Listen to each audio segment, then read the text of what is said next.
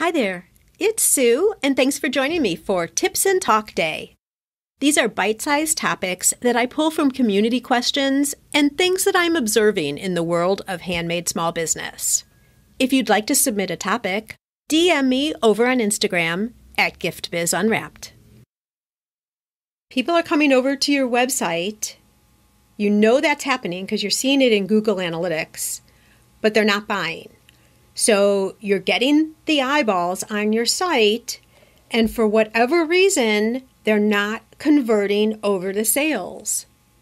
Why? Why is that happening? That's what we're going to be talking about today. I want you to think of your website as your online headquarters. Your website should be the home base where you direct everybody to go because they're going to learn about you, they're going to see your products. If you have a blog, everything should be housed on your website. And the reason I'm bringing that up for conversation right now is with the addition of social media and the ability to sell on Facebook, Pinterest, Instagram, pretty much everywhere these days, the lines start to get blurred. It's kind of like when Kmart years ago started adding grocery. It was like, okay, do I go to Kmart for t-shirts or do I go to Kmart for apples? Are you a grocery store? Are you general merchandise? What are you? That's the exact same thing that's happening online here because your website, as I was just saying, should be your home base. But you start thinking a little differently when you can be like, well, but I can sell on Facebook and I can sell on Instagram. I want us to all firmly understand that your online presence, your main spot online is your website.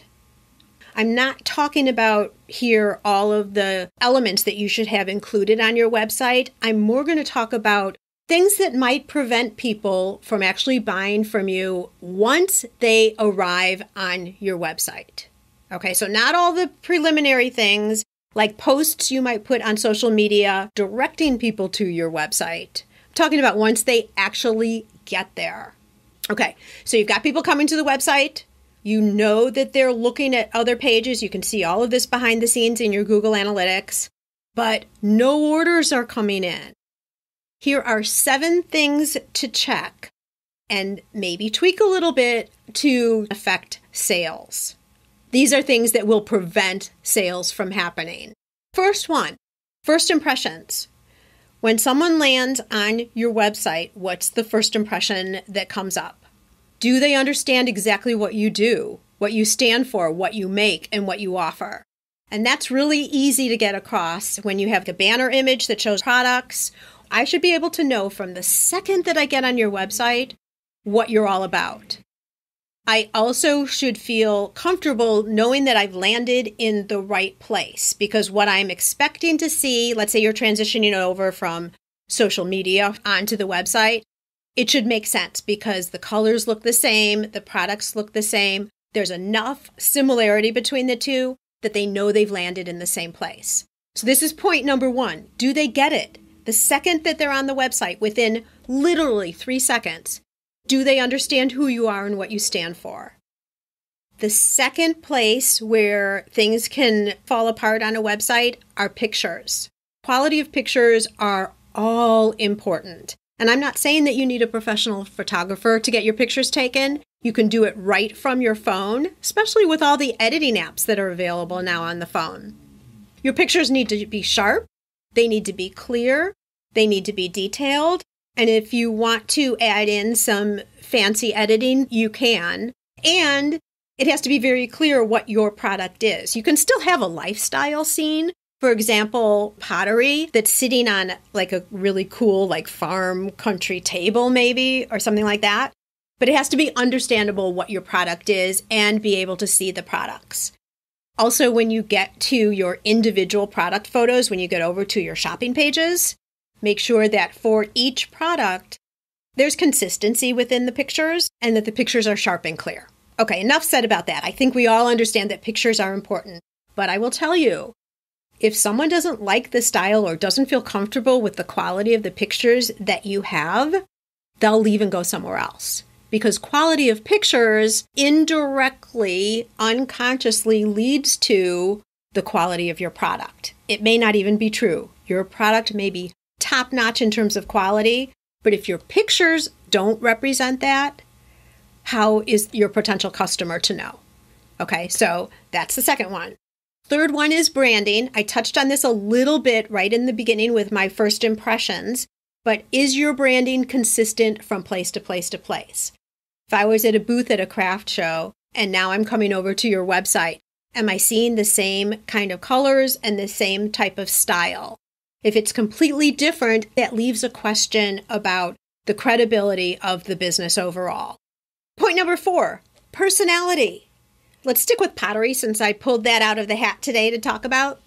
If your pottery, in terms of the website view, looks just like 2 or 3 other websites that they looked at, what's the reason for someone to choose and select your pottery versus anyone else's? You haven't given enough of a reason to buy from you. So in terms of bringing in personality to your pages, some of that, of course, is done through color and the branding, but also you, showing you. I can't stress how important as a maker this is. You know, the big brands don't have to do this. Think of any big brand. Let's say Pottery Barn. They've invested a lot of time, money, years, professionals in putting in the personality into the brand. Crate & Barrel or Williams-Sonoma, all of those, you have an impression already, right? But someone might not know you. So that's where our individual brand comes in and is so important. So how do you interject that personality into a website? Your about page. Don't let it be totally just like a resume, Have your about page be in first person. Talk with a customer personally. Let them get to know you. Let them see you in all your quirkiness and craziness and, whatever you stand for. Because then people are going to relate to you and you're going to stand apart from any of those other pottery websites that only show products very similar to everyone else's site. So you want to interject personality. And if you don't, it's easy enough for them to jump. All right, point number 5.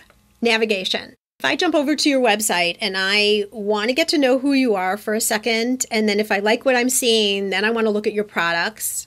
Is it easy for me to understand how I can get to all of these places that I want to know about on your website? That's navigation. It's most typical that people have the navigation right up at the top. Some people have them down the side. Either way, if I want to know who you are, where is that about page? Sometimes that's hidden at the bottom. I would suggest for makers, you leave it up front and center so people can see and get to know you. And the page is going to have a lot of personality, as we just talked about.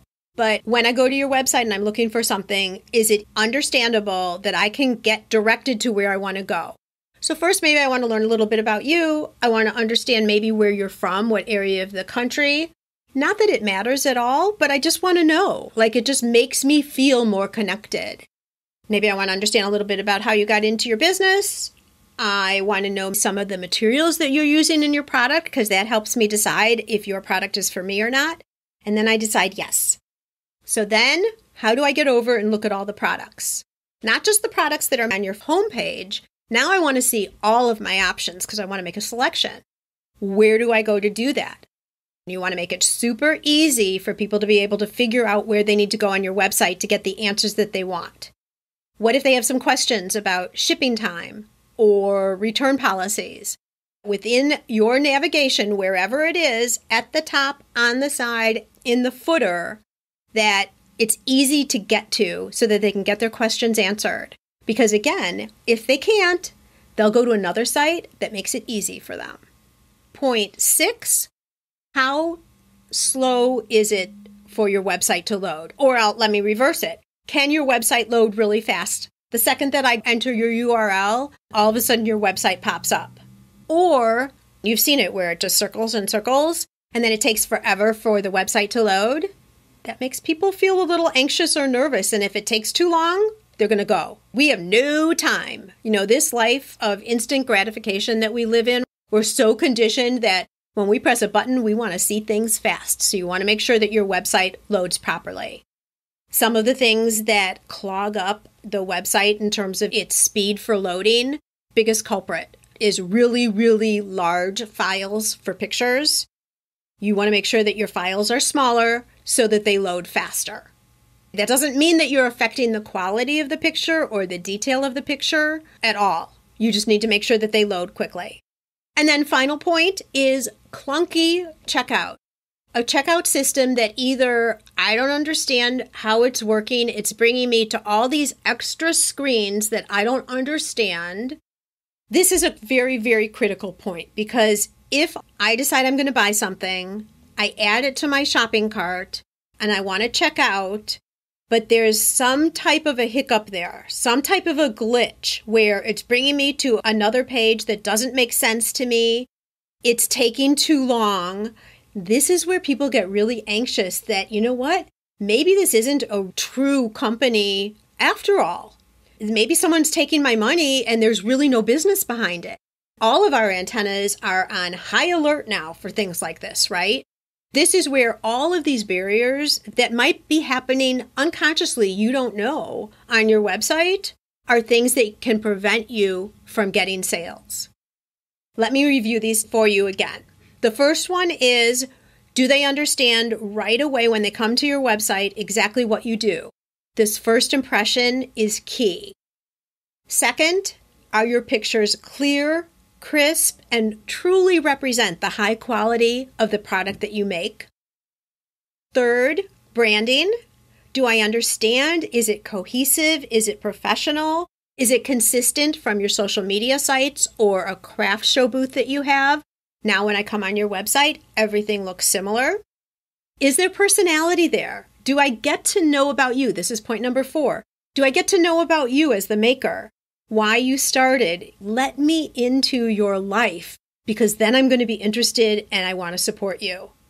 Navigation. Do I understand where I need to go? This is point 5. Is it easy enough to maneuver around the site to get to where I want to go, to get the answers that I want that walk me to the sale?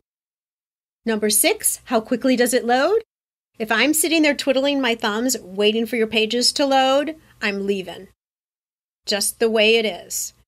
And finally, at checkout, is there any type of a hiccup, a glitch that makes me question whether this is a true company or if my money is going to be taken and used elsewhere and never to be seen again? We all are so familiar now with online shopping that we know what the experience should look like. So you want to make sure that when someone's purchasing from you, it's smooth, the screens go from one to another. Everyone understands if it's PayPal, it's going to jump over to PayPal, which is fine, but that the experience looks smooth.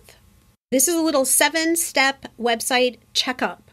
Go place an order with yourself or have a friend go over to the website, someone who's not connected with your business at all. Say, go buy something from my website. Tell me what your experience is, if you can find the products that you're looking for, if you can learn a little bit more about me, something you don't know about me, even though we're friends. What can you learn about with the business? And buy something from me and tell me your experience. So often when we talk about websites, we talk about getting people to the website. You know, how do we draw more eyes to the website? And that is clearly the first step. But another place that people aren't talking about all the time is once we've got people there, you can still lose the sale if your website doesn't have all of these things that I talked about, because when it does, then people are going to see and find what they want. And as they're checking out, they're going to have confidence that everything is running smoothly. And that is the way you're going to get sales over on your website. That's a wrap. I'm a get-to-the-point kind of girl, and this is what you can expect from these quick midweek sessions. Now it's your turn. Go out and fulfill that dream of yours. Share your handmade products with us. We want them, and they bring us both so much happiness.